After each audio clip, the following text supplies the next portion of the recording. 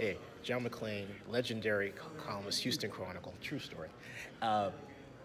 Your thoughts about the Houston Texans giving Lamar Jackson a work out? Does that mean they're going to draft him or what? No, Lamar Jackson's not going to be there in the third round. They don't pick in the first or second round. The first round pick goes to Cleveland because of Deshaun Watson, and the second round pick goes to Cleveland because they got rid of Brock Osweiler and got an extra $10 million in cap space, and they got let's see, Tyrann Mathieu and Aaron Colvin with that $10 million in cap space. So, and Jackson's going to be a first round pick. The reason they looked at him, Bill O'Brien's philosophy is when we have a chance to meet with or work out players that we have a good chance of going against or might have a chance somewhere down the line, he said, I want to meet with as many as possible. So they know there's a good chance they're going to be playing against Lamar Jackson maybe this year, maybe next year, and so they wanted to find out everything they could find out about him.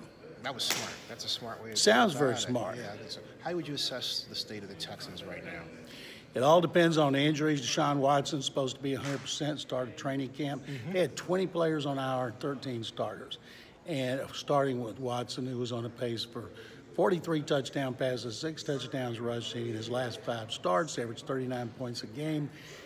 He showed they're capable of anybody, anywhere. And so if he's back and they've improved their offensive line, they need to get healthy on defense. They added the Honey Badger, a slot corner. Aaron Colvin played really well for Jacksonville.